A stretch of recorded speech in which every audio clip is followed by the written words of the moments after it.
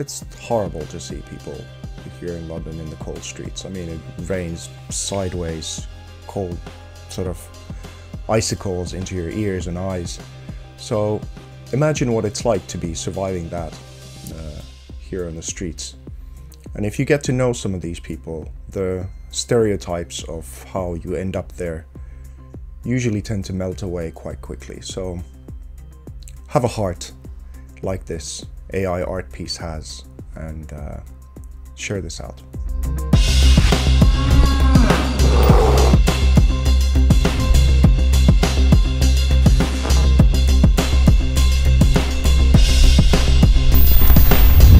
Hey everybody, I wanted to make this quick video about this art piece, Hello, that is behind me.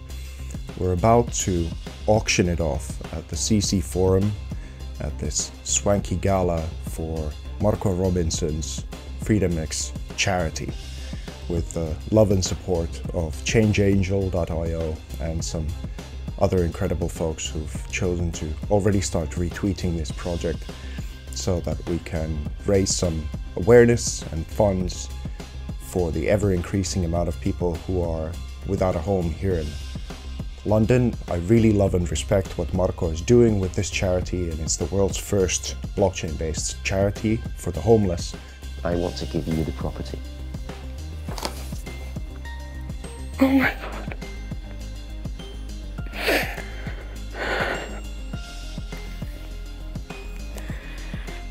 Thank you. It's changed my life. There will be many very interesting people present here at this swanky gala. And as you can see from the speakers of the CC Forum, the list is jam-packed with people who are known all over the world. So how I make these images is that I first paint and photograph, and with a computer I put the image together as a high-resolution digital original that gets printed onto a canvas and then repainted on top of, again, to make them unique within the series of 3 only. And this is the very first one, and the one that we're going to be auctioning off. This art piece is not really intended to make you feel comfortable. It's not something that sits pretty with your sofa. It's a counter to what just happened with the French group Obvious, who are an AI-based art collective, and what they did. And their art piece sold for nearly $500,000 at the Christie's of New York because it was generated by an algorithm. This is the human counterpart. This is the human sort of interaction back towards pushing what the machines are doing. As to the repaint section of it, much of the paint is focused on this naive, almost heart of it all. Definitely the first AI coming online will have a very naive heart, putting some intention towards how we're going to birth AI into the world in a more, let's say, self-contained way when it starts to operate, and maybe that'll manifest as a kind of butterfly effect into a variety of good things, and maybe it won't farm and kill us all. Just saying.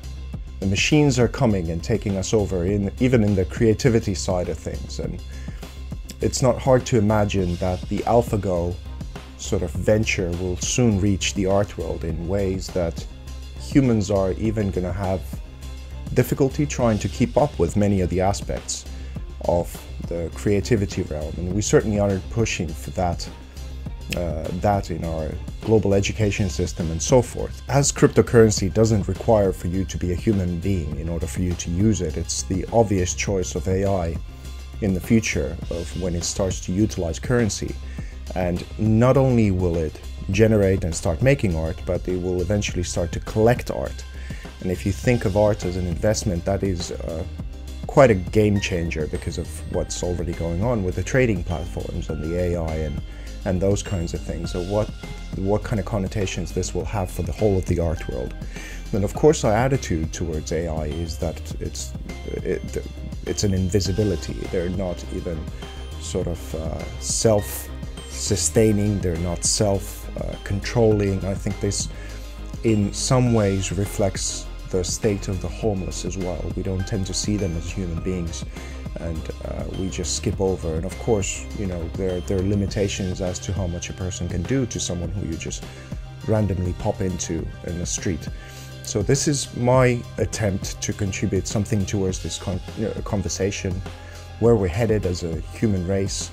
What kind of problems do we have that we probably could find some creative solutions to?